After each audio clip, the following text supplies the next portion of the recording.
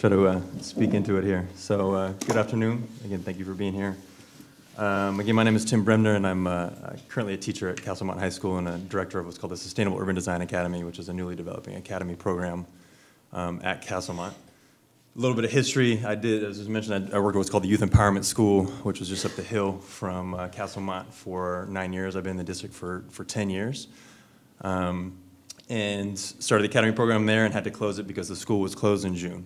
That's part of a lot of the transitions that we're all feeling in Oakland right now. Clearly that I was the longest anything at that school, from custodial to teachers to students. You know, I was the longest standing person in that institution, which was interesting because I still think that even at 7 years, that's still pretty new in the profession. So,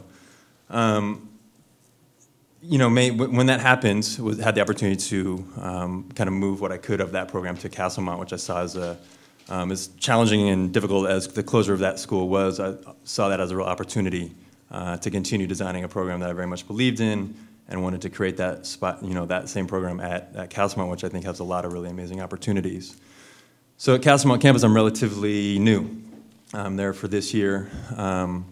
And have been just kind of trying to find a place and redesign a program and just do what we do in the classroom and partnerships and working with community folks and the students to do that. When I first heard about this TSA move, to be honest, my initial reaction was of interest and kind of excitement.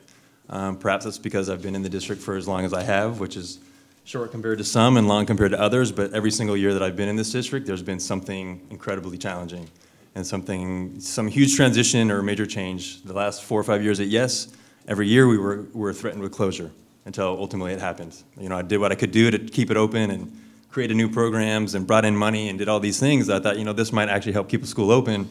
Ultimately it didn't, right? But that wasn't, you know, there was still something left that we could continue to grow with.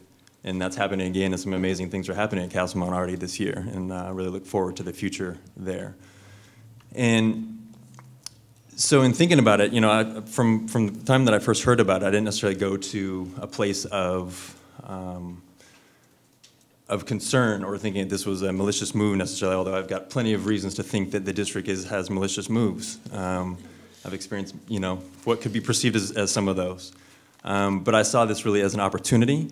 Both as a teacher to really reinvigorate, to go through a process and a major transition that Castlemont is going through as an organizational strategy to kind of renew and to bring in as many quality folks who wanted to contribute to a common vision as possible. And from a teaching perspective, to have colleagues that have similar vision and are on a similar page and have started from a similar place, I think is huge and extremely important. In addition to that, I also have, you know, as a director of an academy, I have a kind of a pseudo-administrative role because I do have a little bit of a budget, have some program development opportunity, as well as, you know, hopefully some influence on teachers that are in the program that I'm trying to do, which has a lot to do with collaboration, integrated curriculum, partnership with community.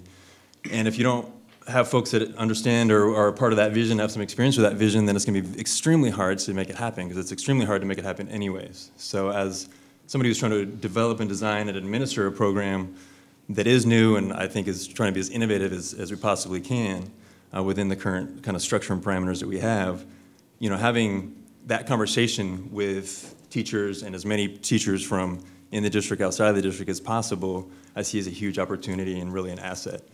With that said, I don't think that excludes the people that are working and have been working at Castlemont.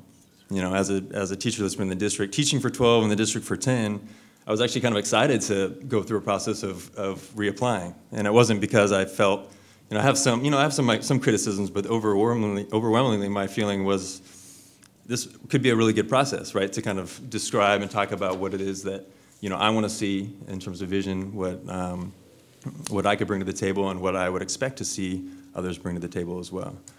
So those are kind of some of my initial reactions to it. You know, and at the risk of sounding kind of trite or cliche, you know, a lot of what we do in sustainable urban design is about planting, and I think that, you know, we work a lot in our garden. I think that ultimately there comes a time, and it's, you know, there's ebb and flow, and there comes a time that you can kind of recultivate turn the soil and plant some new seeds. And I think that also, we can use the experience that's there. We can kind of reinvigorate, and I really look forward to being part of that process.